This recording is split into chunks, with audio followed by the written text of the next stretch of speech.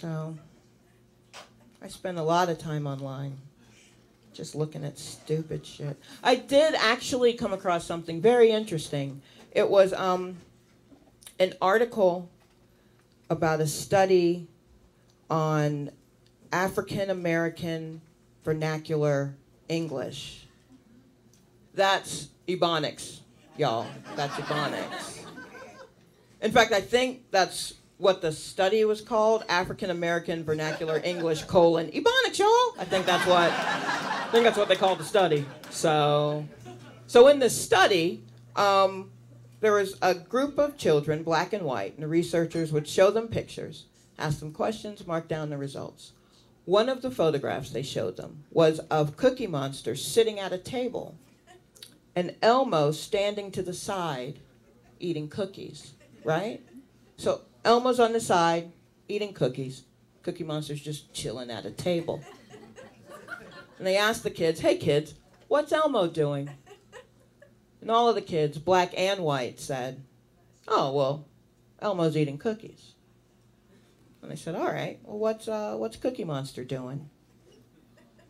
Now, the white kids said, well, he's not doing anything.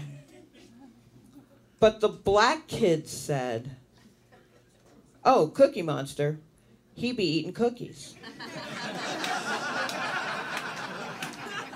I see some blank faces. I don't know if you really heard what happened there. The black kids said Elmo is eating cookies, but Cookie Monster be eating cookies. Elmo is, but Cookie Monster be. He stay eating cookies. That motherfucker eating cookies all day, every day. You catch that nigga in the street, he eating cookies. What?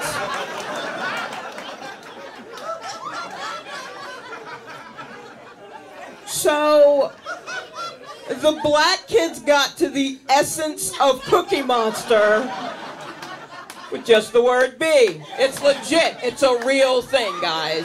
Ebonics is a real thing. All the white kids were like, it is exactly as it appears to be. Why would I question the status quo? It has worked for me so far. I am 7. And the black kids were like, nah, nah, nah, nah. I see him, but what's his soul like? What's going on with the monster within? What's going on with him? The internet. It's crazy.